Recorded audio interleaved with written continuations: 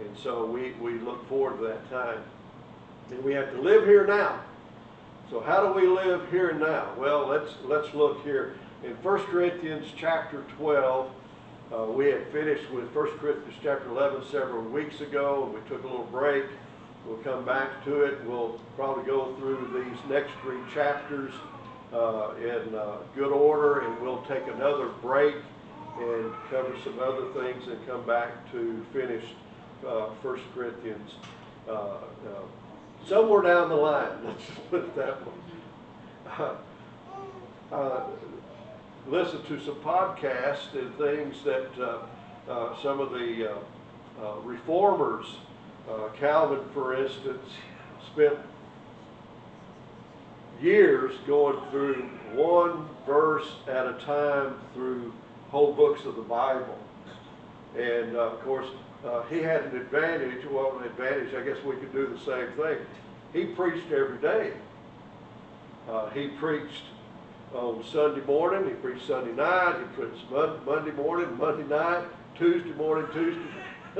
You can get a lot of scripture in when you do that over a period of time. But we're here, we're going to look at God's Word, and we're going to try as best as we can under the leadership of the Holy Spirit to obey those things which God puts before us today. 1 Corinthians chapter 12, verse 1 through 11. Let me read that to you quickly. Now concerning spiritual gifts, brethren, I would not have you ignorant. Ye know that ye were Gentiles, carried away unto these dumb idols, even as ye were led. Wherefore I give you to understand that no man, speaking by the Spirit of God, calleth Jesus accursed, and that no man can say that Jesus is the Lord, but by the Holy Ghost. Now, there are diversities of gifts, but the same Spirit. There are differences of administrations, but the same Lord. And there are diversities of operations, but it is the same God which worketh all in all. But the manifestation of the Spirit is given to every man to profit withal. For to one is given by the Spirit the word of wisdom, to another the word of knowledge, by the same Spirit, to another faith by the same Spirit, to another the gifts of healing by the same Spirit, to another the working of miracles, to another prophecy, to another discerning of spirits, to another diverse kinds of tongues, to another the interpretation of tongues. But all these work in the one and the self-same Spirit, dividing to every man severally as he will.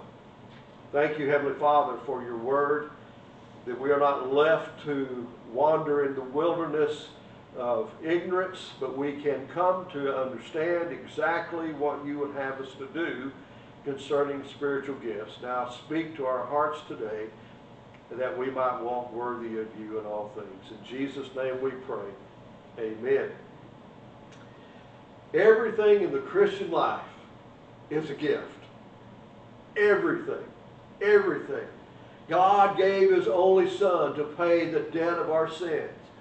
For God so loved the world that he gave his only begotten Son, that whosoever believes in him should not perish, but have everlasting life. It is the Father that draws us to the Son, according to John chapter 6, verse 44. No man can come to me, Jesus said, except the Father which hath sent me draw him, and I will raise him up at the last day. So there's a working of God, a gift that he gives to us. It is God also who gives repentance to a soul. And that's found in Ephesians chapter 2, not chapter 2, but 2 Timothy chapter 2, verse 25. In meekness, instructing those that oppose themselves, if God peradventure will give them repentance to acknowledge the truth. And then also, it is God that gives it is God who, as a gift, teaches a soul to seek Christ. We have to be taught.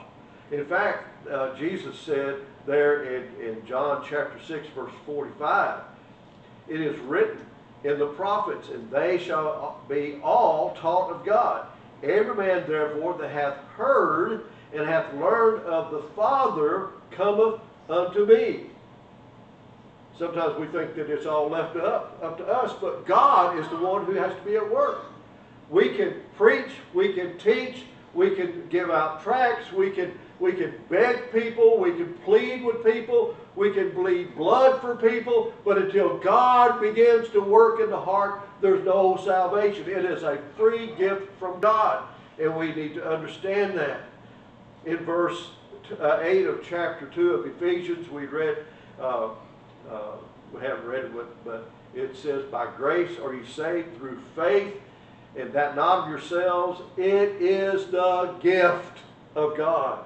The gift of God. So God even gives us faith. And we could go on and on and on. All these things are gifts. All good things come from God. All good things come from God. And we should trust Him and rely upon Him. He gives these to Christians. And we want to pay particular attention this morning to spiritual gifts that God gives to each and every believer in Christ. No one's excluded. You know, there are some people who think that their gift is coming to church on Sunday morning. That's their gift. That's not your gift. You don't just come to church. You are a part of the church, and you have to be a part of it and to minister to one another with the gifts that God gives you, even to be able to minister to those who are outside of Christ, those who have not trusted Christ. We need God's Holy Spirit to work, and we need to use those gifts that God has given us as a means of bringing them to faith. 1 Corinthians 12 begins a new section in this letter, and it covers 3 chapters. One chapter is only 13 verses long, so that makes it kind of easy. That's not too hard. But the other chapters are rather long, and we'll try to break them up in such a way that we can not just dwell on this forever and ever. But God wants us to focus our attention on these spiritual gifts. For the next 3 chapters, Paul deals with the spiritual gifts, their importance, their use, and their abuse. So let's look here at 1 Corinthians chapter 12, verses 1 through 11, and learn from it. He begins with, now concerning spiritual gifts. Some of you may have a version of the Bible. When you read that, when you look at all the words, you'll have now concerning spiritual gifts, and that word gift is italicized. Why is it italicized in your Bible? Is that a means of emphasizing that word? You know, sometimes I do that. If I'm writing notes, I'll either put bold type on it, or I will put italics on it so that I can read, or underline it. Well, this is not that case. When a Bible translation has a word italicized, it's indicating that the translators want to make sure that you understand that that word was not in the original Greek, but the context indicates that it should be there for our understanding. You know, translating from one language to another is a difficult thing to do. And there's certain words in Spanish I cannot pronounce. There's a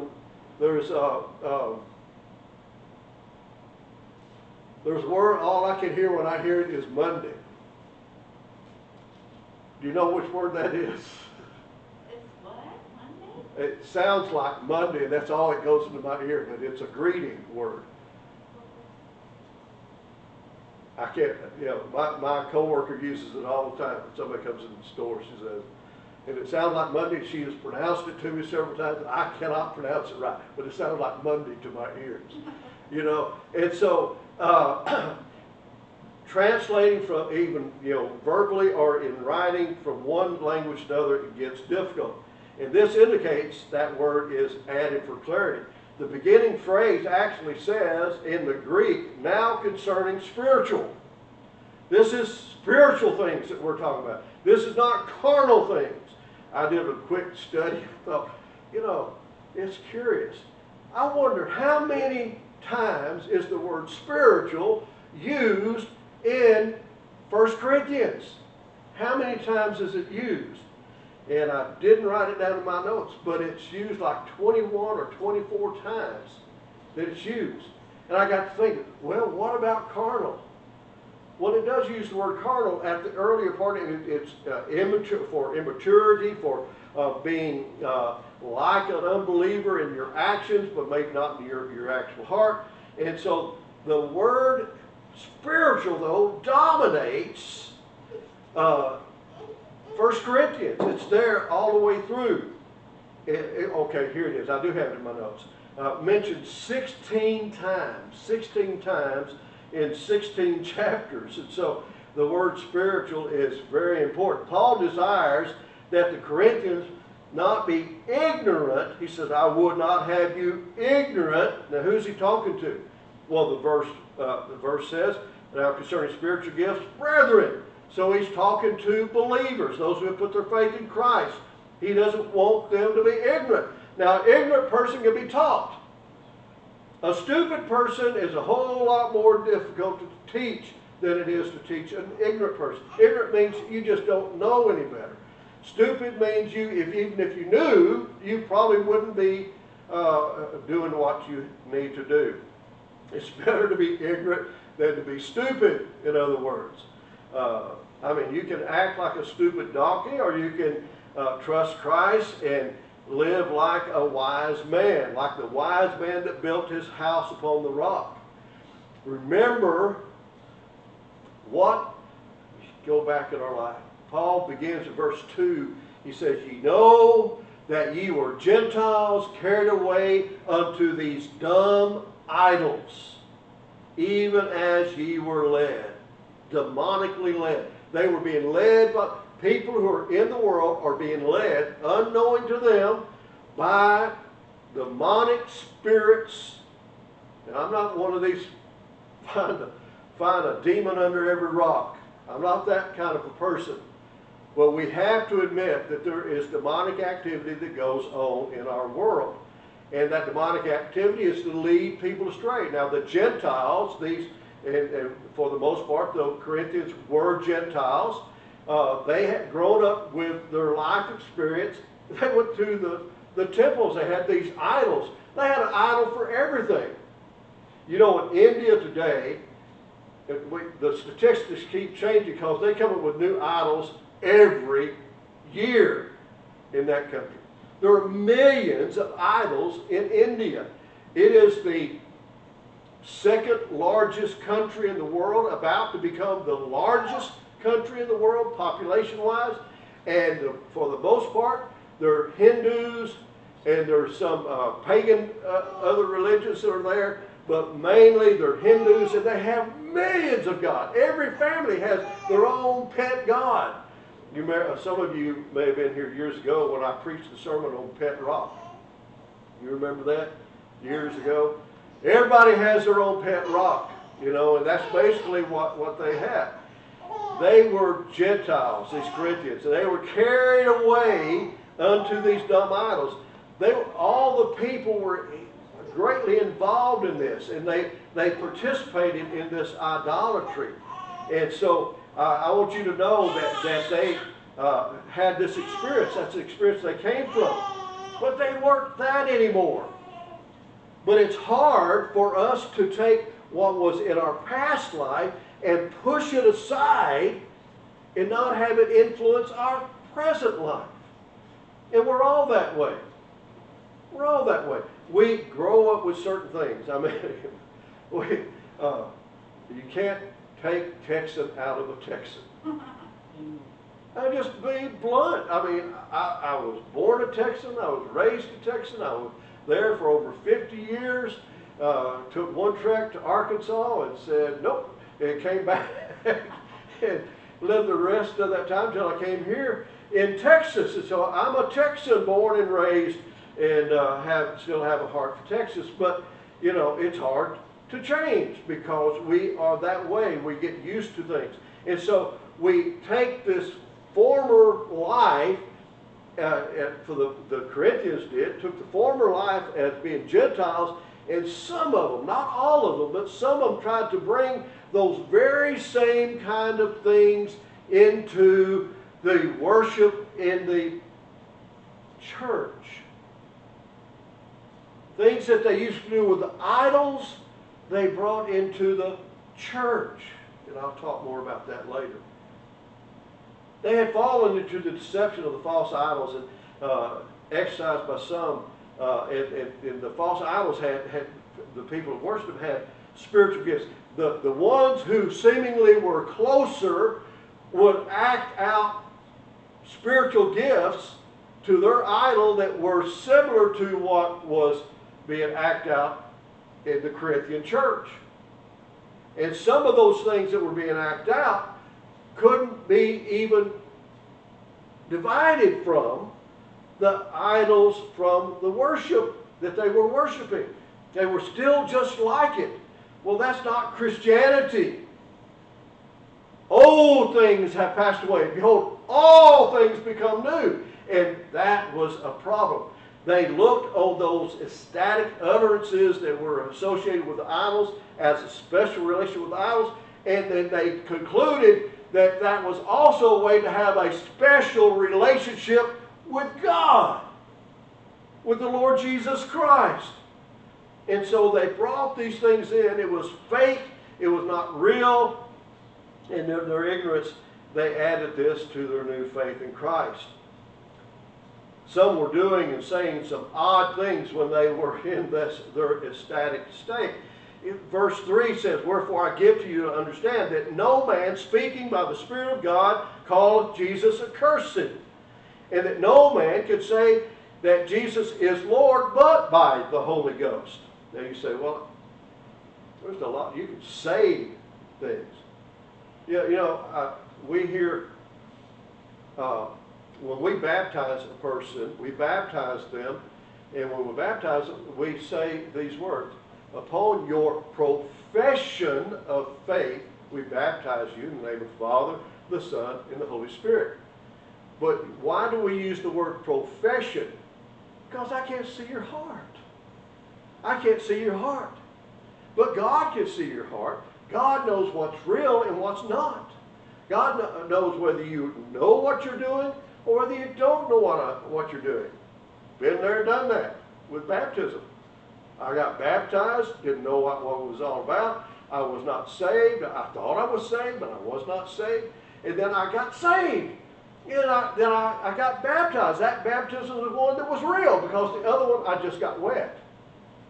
Because it wasn't real from my heart. There was no change in my life. But the Corinthians were having this problem.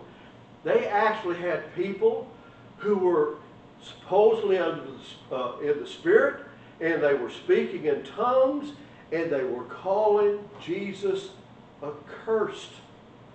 They were cursing Jesus in the church. That's sad. That's so sad. Paul makes it clear that no man speaking by the Spirit of God calleth Jesus accursed. The person led by and under the influence of the Holy Spirit will always proclaim that Jesus is Lord, even if it means they sacrifice their life, which many of them did, and there's many who will do that in our day.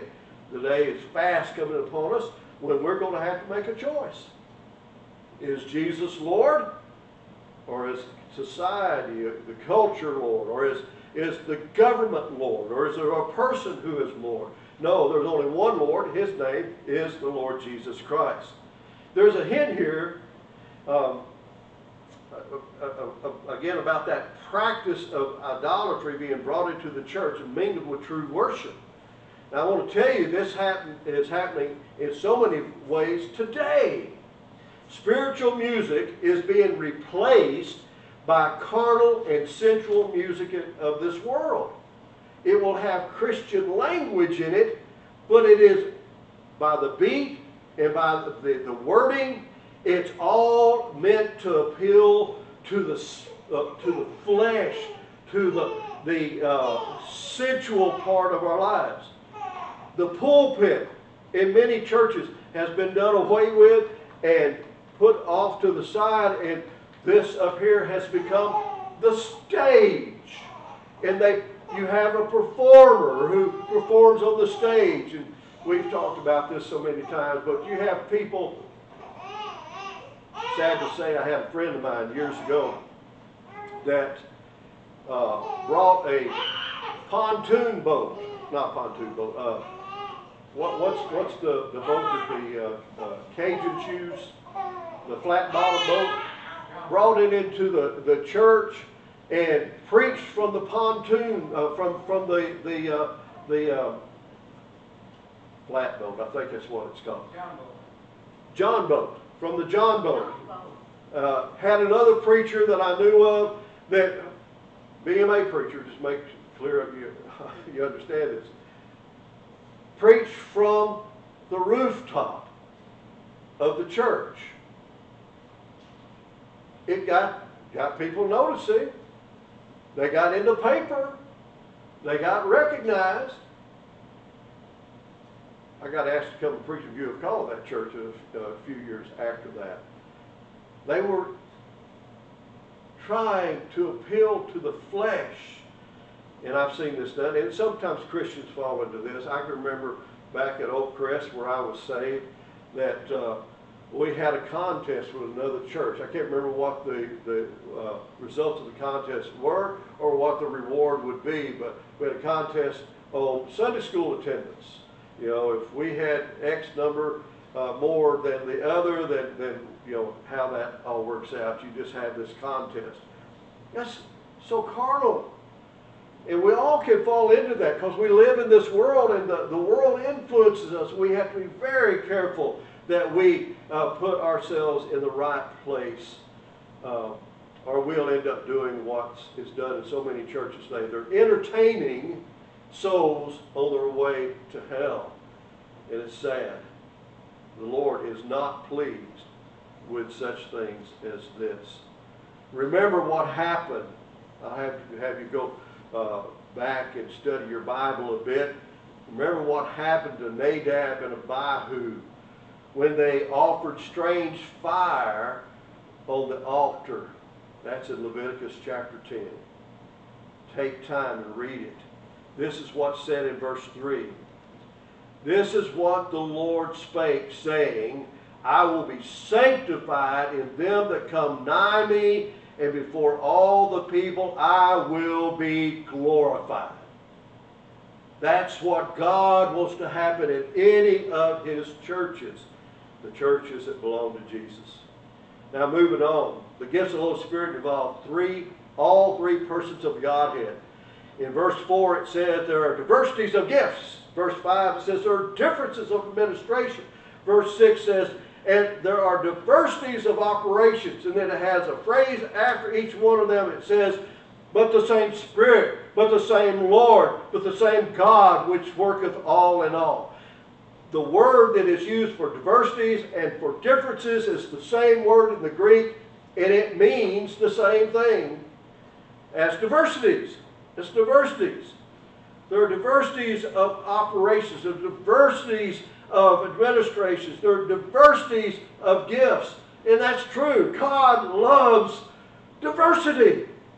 I mean, you can't just have one butterfly that looks one way. You have to have millions of butterflies that look 100 million different ways. Right? And you even have some that change color on you. I mean, you have to accept the wonderful grace of God that does so many things in so many beautiful ways. We don't all have to be alike, but we all have to submit to God, who is the leader of it all. Note that the Trinity of God is demonstrated here in the gifts. Same Spirit, same Lord, same God that works it all in all. The Greek word translated diversity and difference is the same word, which I've already said. Just as God created diversity of creatures in the world, so He has given great diversity of gifts to the saints. God the Father, God the Son, and God the Holy Spirit are united together in the gifts given to his people and used to bless all, and blesses all. The least of the people of God are given spiritual gifts, just like he gives to the greatest of the people of God. You know, we look at a person like Billy Graham, or as former President Trump this last week called a little blurb, and he was commenting on Franklin Graham. And Franklin Graham had chastised him a little bit about the use of profanity in his speeches, which he rightfully should do so, and everything. But he talked about how great a man he was. Well, Franklin Graham may be a great man, but every child of God has been given the Holy Spirit, and through the Holy Spirit, every child of God has been given gifts. Not just one, but multiple gifts that he has given to each and every one of us. He is at work in all of his children in Christ Jesus our Lord. So it's a wonderful thing that he does. Verse 7 talks about the manifestation of the Spirit. Manifestation. But the manifestation of the Spirit is given to every man to profit withal. Just think of it, just what it says. Everyone has been given a manifestation, a gift of the Spirit for the purpose of profiting everybody in the church. We're all together. We'll look at this later, but I was thinking about this. You know, if you had a leg that was longer than the other leg, you'd be partially crippled. If you had an eye that did not develop fully, and you would be partially blind. In the same way with the tongue, you would be a stutterer. We all have to have the Spirit working in us to minister to each other. The Holy Spirit bestows a diversity of gifts to each and every believer in Jesus for the common good of all. At this point, we are given a list of gifts given to the saints. There are several lists of gifts given in the New Testament, and not two are the same list.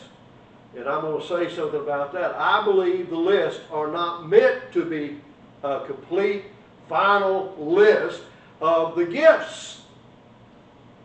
They're not meant to be that. They're a sample. And in many cases, and I believe it's in the Corinthian case, there are gifts that are listed here that are not listed anywhere else. Because these were the gifts that were being manifest in the Corinthian church. Some of them were real and some of them were fake.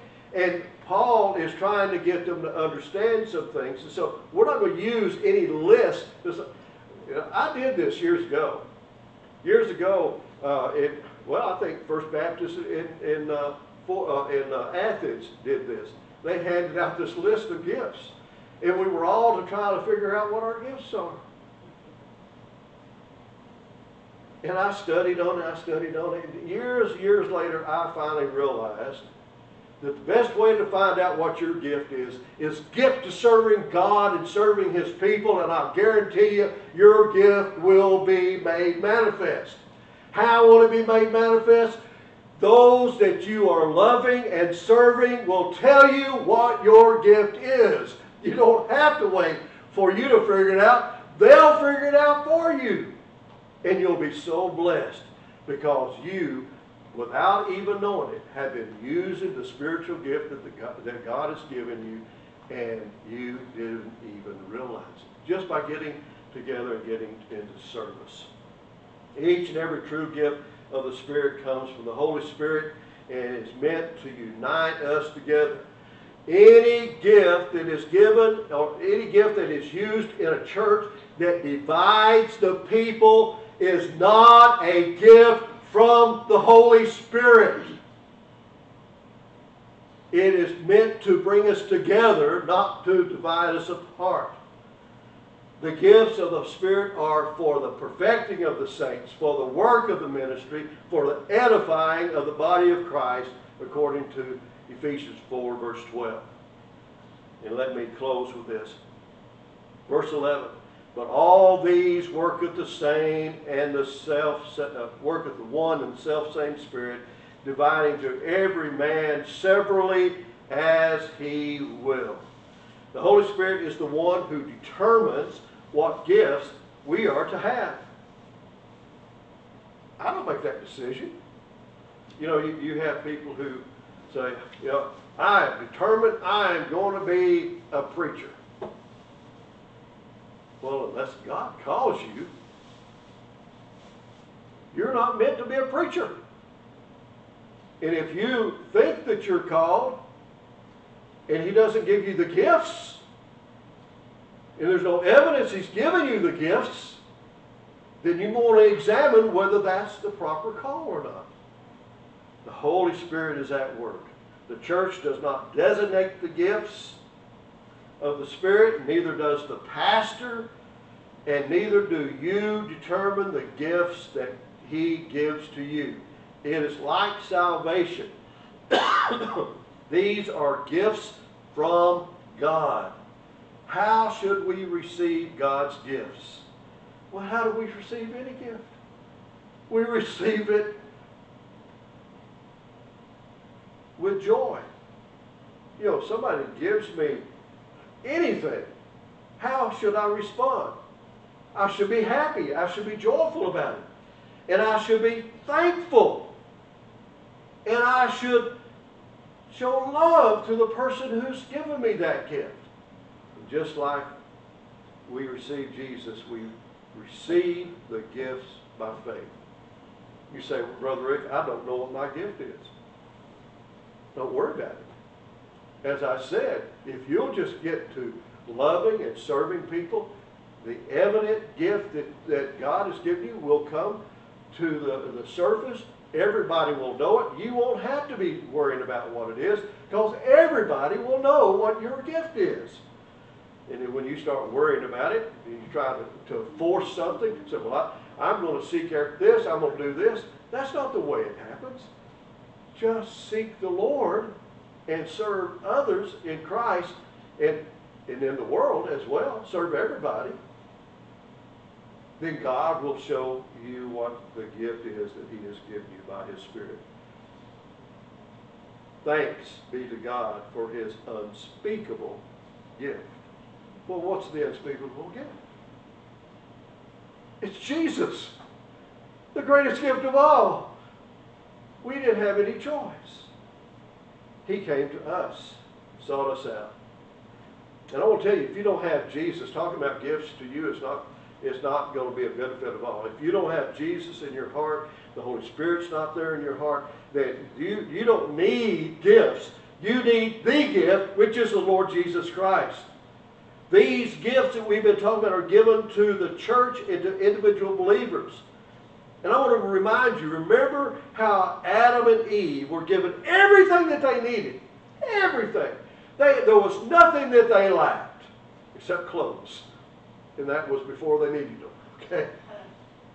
And when they needed them, God gave them the clothes. Amen? But they needed nothing. The old slew-foot Satan comes around in the form of the serpent and says, you don't have everything you need, hath God said. And tempts them to take of that tree. They could have every tree in the garden. They had no worry about what they needed to live. They would prosper. They could enjoy a life that God gave them. They even had a job to do. It wasn't like they would be idle. They were supposed to dress the garden. They were supposed to keep the garden and take care of it. They were prosper. They had everything they needed for food, for labor, for life. But they chose death, which is the very thing that a person does. The Bible says the wages of sin is death. Wage is something you earn. It's what you earn. It's not something that's given to you benevolently. It's something you earn. The wages of sin is death. But God is gracious. God is so gracious. The past is a gift. they passed on this gift on to us, the gift of their fallenness. And we earned the death penalty because of our sin. But God is gracious. Death is swallowed up in victory. But the gift of God is eternal life through Jesus Christ our Lord. What does He require of us? That we climb some mountain or we go through some ritual? No. He requires of us that we repent and trust in Jesus to forgive our sins. And then we begin following Him as our Lord and our Savior. Now is the day of salvation. Not tomorrow, not the next day. Now is the day of salvation. Believe on the Lord Jesus Christ and you will be saved. You say, Brother Rick, that sounds too simple. That's the problem. That's the problem. You think you have to earn salvation. You don't earn salvation. You receive salvation as a free gift. And you receive the gift, which is the Lord Jesus Christ, who comes into your life and gives you life eternal. I pray that you would put your faith and trust in Jesus today. And you and I who are Christians, we have such a wonderful blessing of being given the Holy Spirit. If any man have not the Spirit of God, he's none of his. The Spirit of Christ, he's none of his. We have the Spirit of Christ. He lives in us. In my testimony, I've shared it so many times. I remember telling the pastor when I went forward, I said, I don't have Jesus in my heart. But I did. When I went back to that pew where I was standing that day, at that point, right there, when I put my faith in Jesus right back there, I got Jesus in my heart. Because I trusted Him. I depended upon Him. I wasn't dependent on me. I couldn't say I was good. All I could say is, I need Jesus. Someone here the last week or so said, the way that you show that you're saved is when you say, I'm not good enough. I'm not strong enough. I have nothing to commend me before God. I need Jesus. I need Him. And folks, everybody needs Jesus. Everybody needs Jesus. Our Heavenly Father, we thank you so much for your love and your grace. We thank you for Jesus who died on the cross for our sins. The one you sent to die in our place, to pay the penalty of our sin, who we have received by faith and now trust in Him. You have given us of your Spirit, and you have given us the gifts that we need to serve not only you, but also to serve this lost world and also every believer in Jesus Christ.